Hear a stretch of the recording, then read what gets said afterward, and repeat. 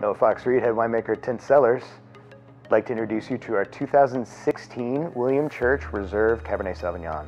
This is a pretty special wine. It is 100% Cabernet Sauvignon.